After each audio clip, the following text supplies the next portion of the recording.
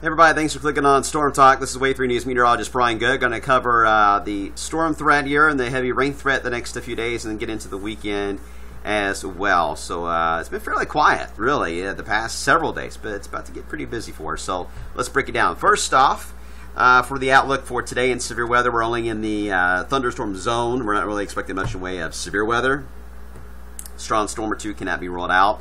Not a big ordeal. Tomorrow, notice the core of these severe threats is going to be located across the Ozarks, mainly of Missouri and Arkansas. Still general thunderstorms for us. And then notice that the marginal dives more southeast than due east.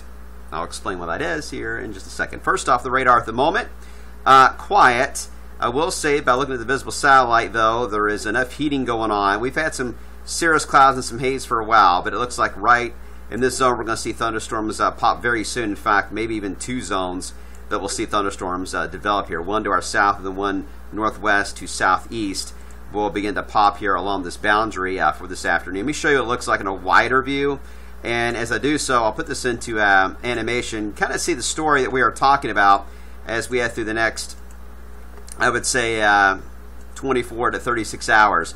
There's a front that is stretched out across Illinois, Indiana, into Kentucky, and we've had some showers that try to work their way into here. Still got some dry air at play, and not enough support, really, more than the dry air to really limit how much coverage these thunderstorms can have so far. But the heating of the day is going to balance that out, so that's why I think most of the activity is going to be just south of the front for this afternoon. But even here in Louisville, we're now out of the woods for thunderstorms to roll into the area. But I want to bring your attention to what's happening out here.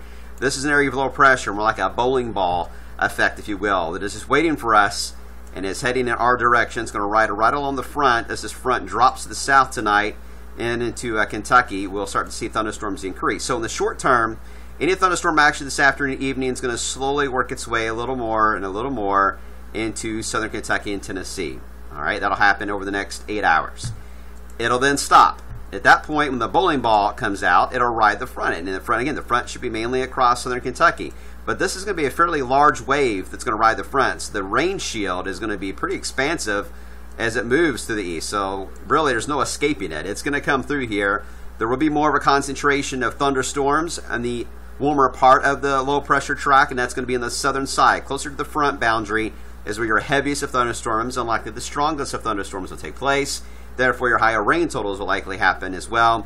But still, lots of clouds and thunderstorms for a lot of us as this wave passes through.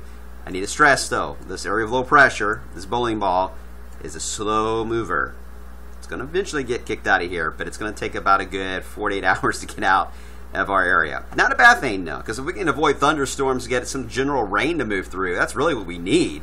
And especially the farmers right now, it'd be welcomed. So it's hard to say that having so much rain in July, but yeah, this time of year, it's about, not so much how you have all at once. You got to have frequent periods of rain to keep things going pretty good, and I think we're going to see that with this system moving through.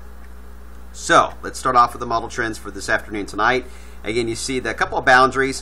What it looks like this model is trying to do is it's trying to develop that one I showed you to the south, and it would produce some outflow boundaries that would then push into our area in Louisville and southern Indiana and develop thunderstorms, and then those will fade out. So that's what it looks like to me. So, and that looks logical. So we may very well see storms initiate here. They will produce outflows that go north, kind of an odd direction there to go north, and that'll generate new thunderstorms right along northern Kentucky and right along the Ohio River for the late evening time frame. We'll see if that plays out, but this is the RPM model, and I like the look of that because meteorologically speaking, that does seem to make much more sense of how the setup is for this afternoon.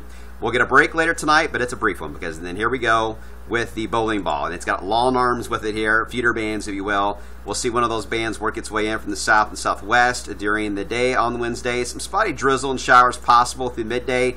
If we get enough sunshine, we'll easily heat up to like our friends here to the east are, upper 80s. But the quicker we cloud up, we're going to be like everybody else, lower 80s at best. I'm going to go about 86 for right now. We'll make a final call coming up on the newscast coming up tonight at 5. Either way, that band will work its way to the north. Periods of showers, maybe some rumbles of thunder again. Some of you to the north may completely escape it altogether for this round. But then we get ready for the core. And there it comes rolling along. And again, the track of this is important. If the core of the spin is more toward the Wabash area, then we're going to get in on some of the heavier rain and stronger thunderstorm potential.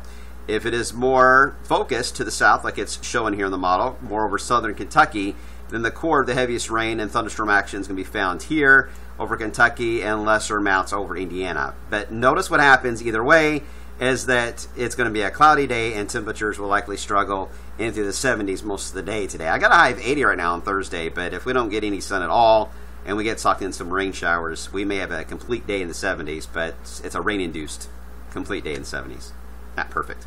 Looking at the wind fields, this is the NAM model, again with the core moving through. The stronger wind fields are on the southeast side, but the strongest actually over Tennessee, and this is also where the strongest heating will be as well. So that's why I think the severe threat is going to be much more to the south. Couldn't rule out a few isolated strong storms in southern Kentucky and on the southeast side of that low. If it does happen to take part in some mini breaks in the cloud cover, I'm not expecting a lot of breaks, but a few breaks of cloud cover and some sunshine can easily add to instability and easily add to rotating storms at that. It's a low pressure, so yes, you can have rotating storms. Does it mean a tornado outbreak? No. I'm just saying that you could have some brief rotating storms, more so able to produce some gusty winds and maybe some hailstones as they pass through the area. But again, not a big ordeal in severe weather the way it looks right now based on timing and the track of the low.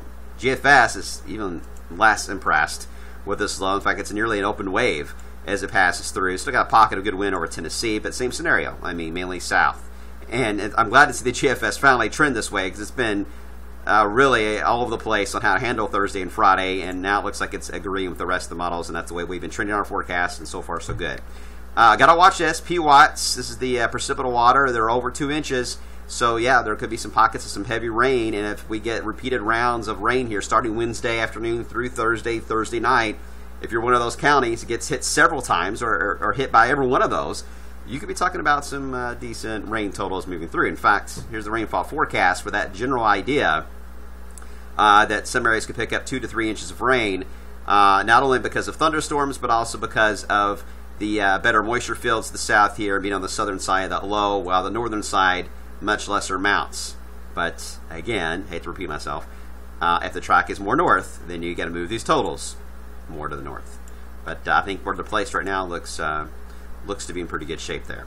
All right, so here's the humidity forecast, best moisture fields. This kind of gives you a good idea of how this is playing out because by Friday we'll get a chance. Here's the low, finally offshore here, and it'll allow some dry air behind it. So it should allow for a nice looking Friday and Saturday as well. Looks fairly dry. Notice the moisture though, kind of surrounding us to the west. I think by the time we get into Sunday, Monday, our luck will begin to run out, and we'll get another wave of rainfall moving our way, especially Monday and Tuesday.